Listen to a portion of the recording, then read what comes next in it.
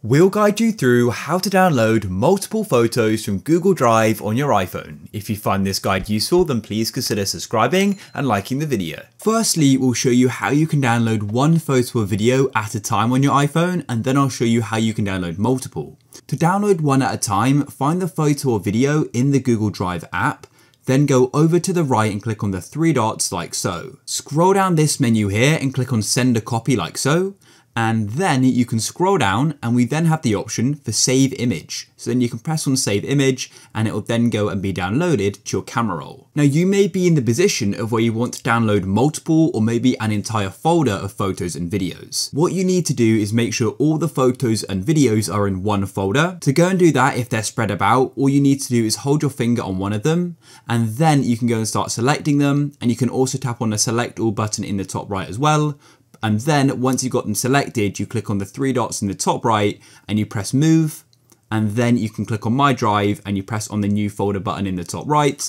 And I could then name this download or whatever. You can name anything just so you know what it is, and press move here.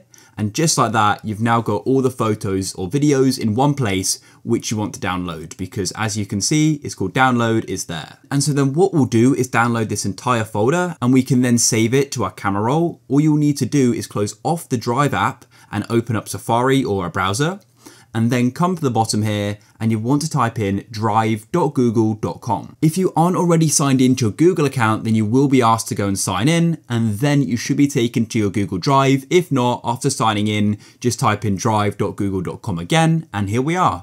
Then what we need to do is go and get the desktop version of the site. To do that, you tap on the two A's in the bottom left and click on request desktop website, and here we are. Find the folder which you wish to download. For me, it was this one called download. Click on the three dots to the right of the folder and then go and click on download like this. What's going to happen is the folder is going to be put into a zip file, and that's just like a compressed file. And you then get a pop-up saying, do you want to download it? Click on download and it will download.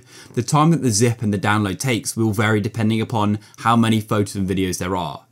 And then you want to go and press on the two A's and the download button in the bottom left in the address bar and click on downloads.